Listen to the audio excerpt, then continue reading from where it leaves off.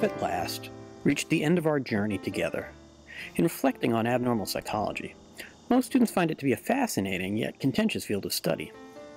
In good measure, this is because there are so many ways of classifying, conceptualizing, and rectifying problems identified as abnormal. Diagnostic, biological, psychological, and sociocultural perspectives all have their own ways of thinking about what constitute problems, what causes them, and how best to remedy them.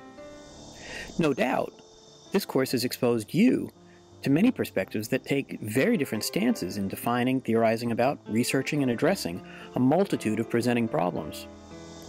Certainly, when it comes to different perspectives, contrasting doesn't necessarily mean incompatible. There are countless efforts to integrate various perspectives.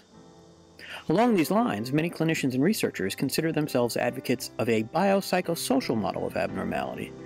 This model holds that presenting problems are an interaction among biological, psychological, and social factors, and that trying to reduce abnormality to just one of these factors is simplistic and counterproductive.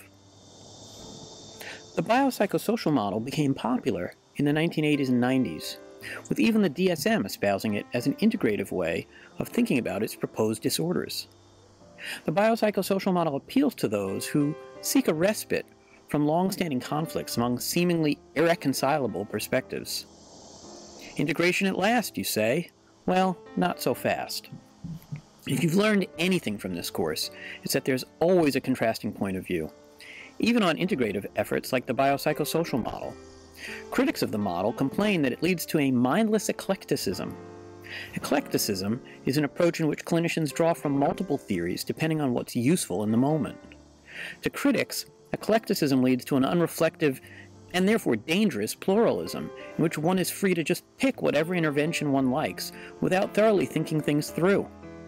Eclecticism, its critics contend, borders on anarchy.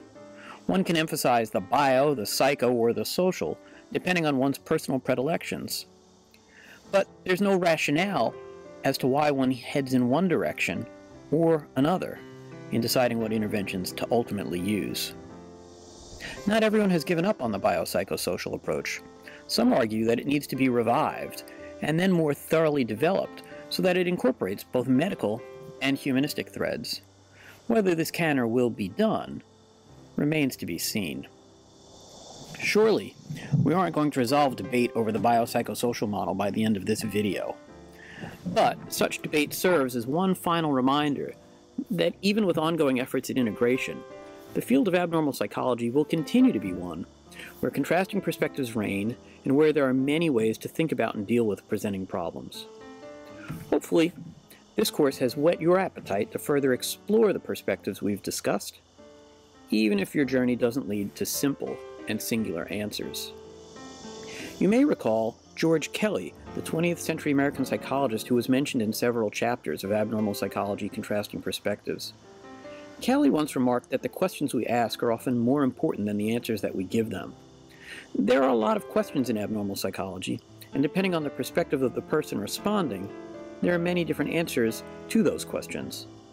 Learning to live with ambiguity and uncertainty is par for the abnormal psychology course. Sometimes, the more you know, the less you know for sure. Hopefully, your knowledge of abnormal psychology has expanded sufficiently to make you keenly aware of how many questions remain to be asked.